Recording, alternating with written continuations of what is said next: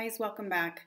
I was reading some comments from my last two videos and I had questions from some friends of mine, so thank you. You know who you are. Their questions were in regards to brushes. I wanted to keep this pretty streamlined, just talk about like basic brushes to have, even for somebody who's maybe new to makeup, doesn't really wear much, but they're kind of confused. I think first off, I'll have to say one of the best tools is your fingers.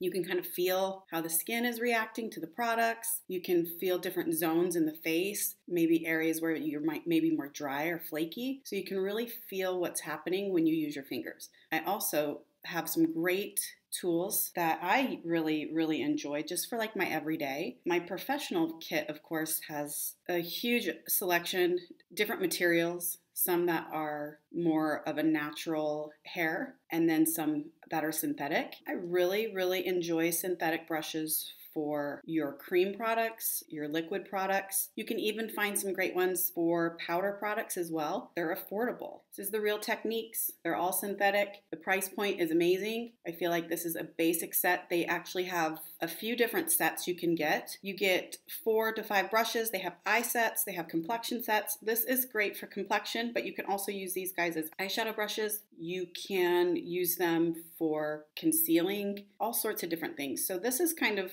one of my favorite sets for myself. I use this for my foundation. I have been known to use it for moisturizers, anything kind of liquidy or cream with this. I would say to people who aren't quite sure where to start, I think it's great to get a little set of synthetic brushes that you can use and experiment. Like I like this one for my foundation. It has a nice surface. You can do like a stippling motion, a pushing motion in areas that you feel like you need more coverage. And then you can also do a nice buffing motion from there just to kind of shear things out. This one is actually really great for under eye, for concealing. Once you've concealed, you want to make sure you set that so it stays in place. So you can use this with a little bit of powder. This is also actually really great for contouring. Cream products I really love with these, but I'm going to actually go in and I'm going to just do a really simple makeup look. And then I'll kind of continue along and talk about what brush I'm using. I'm not really talking about the products today. I'm really mainly kind of trying to focus on basic brushes like 101. I'm just going to go in. I already prepped my skin and I'm going to take my little buffing brush and just buff that out. I like a little bit more coverage right through the center, but with this brush, it makes it really easy just to be kind of quick. Using your fingers for your foundation is also great. You can kind of push and really feel the product working in the skin. I also love this little synthetic brush. Beauty blenders are great, or complexion sponges. I like them actually a little bit damp so you can really like work the product into the skin. You can also use them dry with your powdered products. I also say don't be afraid to kind of experiment. I find when the sponge is a little bit damp, it almost kind of hydrates the skin and kind of works that product into the skin a little bit. So there is a little quick foundation buffing brush, Real Techniques. I think it's great also to have a nice big brush for powders, for bronzers, anything that you want to apply kind of in a soft, diffused way. You can also get sets, you know, a lot of people like this one's from MAC. A lot of people come out with like the brush sets. I think those are great, but honestly, a professional long handle applies products a little bit lighter because the idea is you want to hold further back to lighten the pressure. The further you come, that's going to really almost intensify whatever it is you're applying. Moving your position on where your hand is on your brush will also dictate how the product is going to be placed on the skin. And then a good fluffy brush for your blush. Like this guy I can use for blush as well, like a cream blush, but I can use a cream blush with this as well. Just find a blush brush that feels comfortable to you. I'm just doing a little concealing under my eyes. I had a pretty long couple the last 2 weekends, tons of weddings. So I am a little disheveled today, but whatever. I'm like, you know, let me film that video that we're asking about.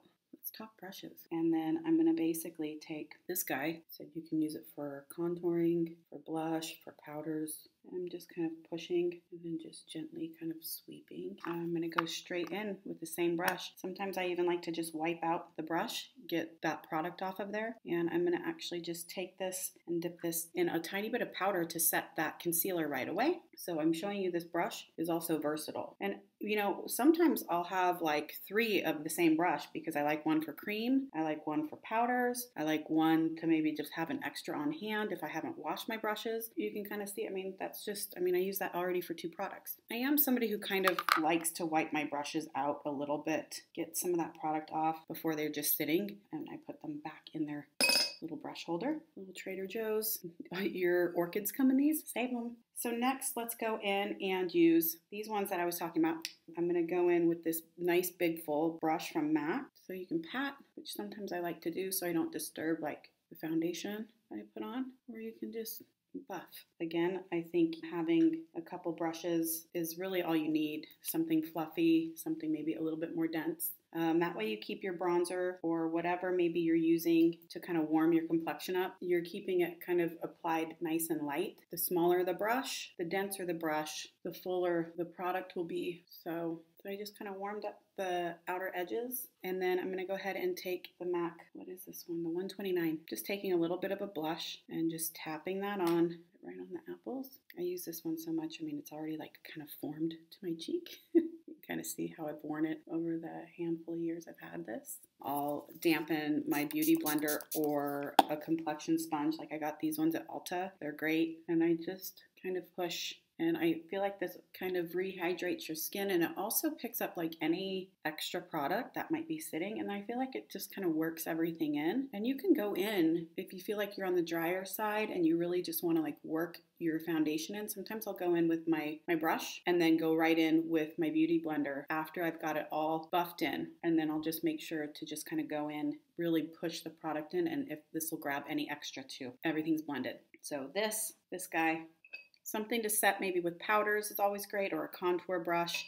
But if you get that set, it's just pretty easy. You can kind of just experiment and see how you like to use the brush. I don't really feel like there's rules, but I feel like there's basics everybody should have. A big brush, blush brush, like that right there, that's complexion products. If that's kind of your only thing that you do, then you're good. Take care of your brushes. You know, they should last you a good 5 to 7 years. Key brush right here for your brows. I always find before we go into eyes, I kind of like to define the brows because sometimes that's just enough. All you need is some mascara. The Anastasia little double-ended. I think this is the 7B. I love this. It's got a little angled brush, so you can go in with a little bit of a brow powder, or if you just have like a taupe brown shadow, that I feel like is a universal color for a brow. So you can go in and just like, for me, when I fill in my brows, it's really mainly like this front section and then like back through here. And then you've got the little spoolie on the end. That's really important. You just really want to like blend all that together so the brows look nice and natural. And she makes pretty much the best brow products anyways. Double-ended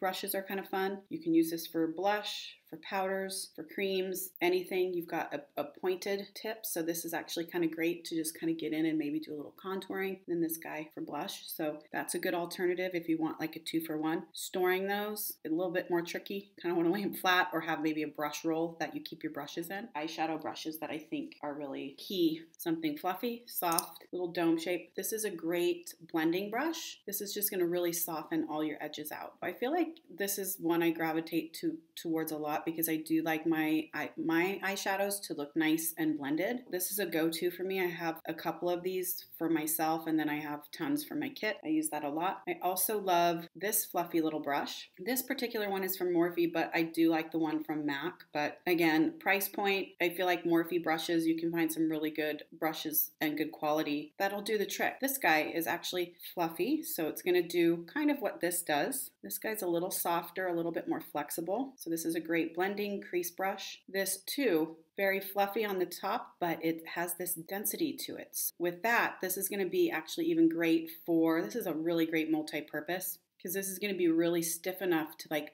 pack. If you really want to intensify a color, you can go in first and really place that product where you want it, intensify it, use the tip, just buff it out. Blending, this is a good blending brush. And then this is also a really good shading or packing brush. So something fluffy like this, I still think these two are key. I would say what would be missing from that, a detail brush. These two, it's a dome-shaped brush. These are really nice for, let's say if you're only using 2 shadows and your darkest one, you want to kind of create an eyeliner, but you still want it to be soft without having to go in and grab a pencil. You can take this little brush with whatever the darker shadow is and really use this to give the illusion of an eyeliner, but it's much softer with your eyeshadows. As ladies, we will have a bunch of eyeshadow palettes and there's like 2 that we use out of like the 6. If there's darker colors and you just are afraid to touch them and you haven't, this is a good way to go in with that darker color and just like softly blend and just work it into the lash line.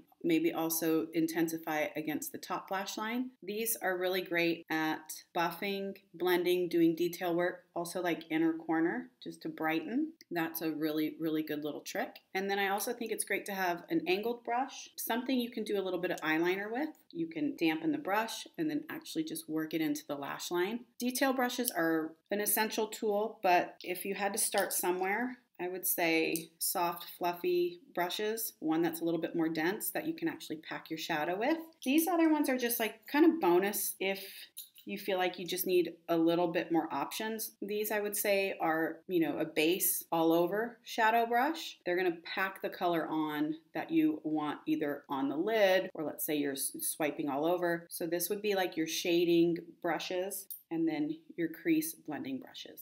This is from MAC. They have 2 different sizes, one smaller, which I actually really like for doing a little bit of liner work sometimes. This one's a little softer. So sometimes if you have maybe something that has a softer texture or a lot of shimmer and you really want to make sure you see that, this is going to be a really nice one because it holds the actual little shimmer particles a little bit better. I'm just going to take the bronzer that I used today and I'm going to show you how to use these 2 guys. I'm going to take the white one, which is again more dense, and I'm pushing this on. If you have a favorite bronzer, use it as an eyeshadow. I'm all about like taking a product, kind of maximizing it. Use your bronzer as your eyeshadow, and you kind of have like a nice cohesive look. I'm not worried about getting it like perfectly blended. I'm just kind of pushing. Again, this little fluffy brush really just packs that color on. I'm gonna wipe it out.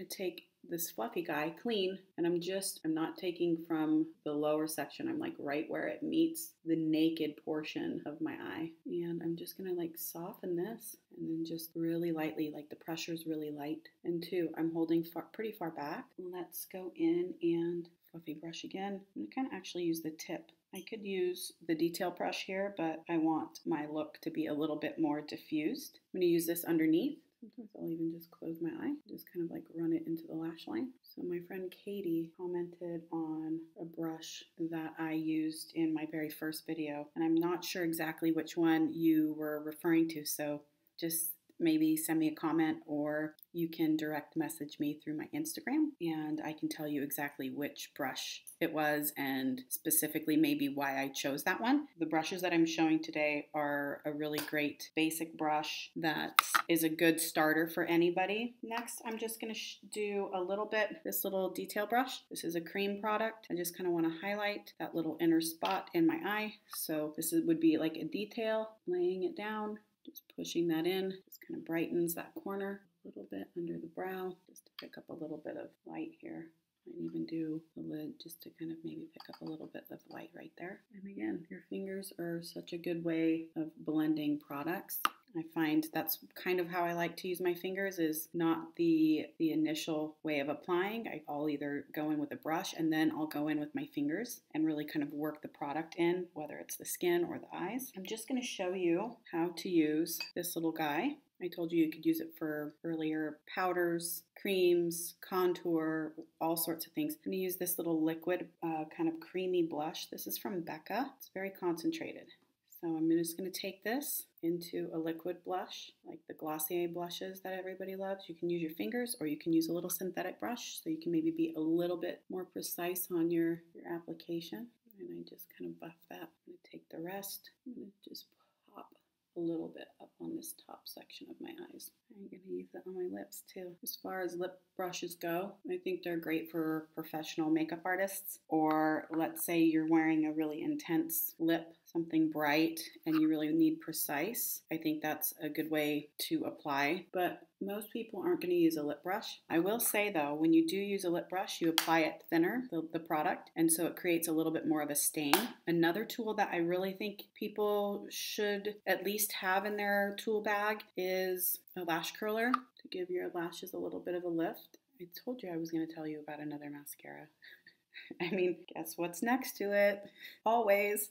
For my professional makeup kit, I can't afford a $30 mascara. That's going to dry out in 6 weeks. So Lash Paradise. This one I love, and I like the formula. It's nice and volumizing. So I feel like I really was liking the L'Oreal Voluminous for quite a while. I feel like this is taking the cake. So if you're looking for a cheapie, this is a goodie. I like this one for the bottom always because it doesn't run or smudge. I feel like that's good. Something like these, a detail brush of some sort. If you want to intensify a couple different colors and you're using multiple shades, I think a nice flat shader brush is always great to have. Everybody is going to have different advice on brushes. I just think for most women, it's just great to have a few complexion brushes. I think it's nice to have an option as far as a beauty sponge. Really kind of use that in where it's kind of damp, so it kind of really adds a little bit of extra hydration into the skin. Even when you put it on your face and it's kind of damp, it feels so nice. The thing I would also recommend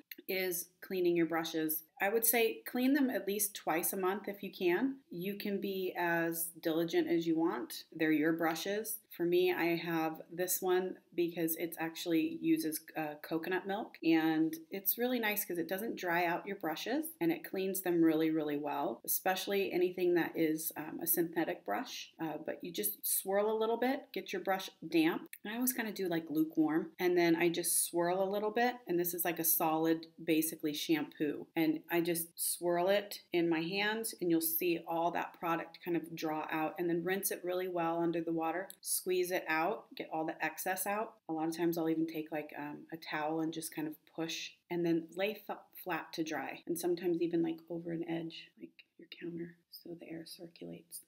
So let me know if you guys have any questions. If you have favorite brushes that you like or a favorite brand, I will link down below in my descriptions the products that I've talked about and the brushes I've talked about. Specifically, I'll have more of that detailed under there. Let me know if you guys have any other ideas, if there's anything else that you want to pick my brain about. It's really helpful to have feedback. To my 47 subscribers, thank you. Thanks for watching. Please share with your friends, comment, like, definitely hit the notification bell because that'll at least let you know when I'm uploading. I'm trying to do a video a week or a video every couple weeks. And like I said, this is something new I'm really having fun with. And I just would love to hear any feedback you guys have. Thank you. Like, subscribe, and I'll see you soon. Thank you. All my favorites.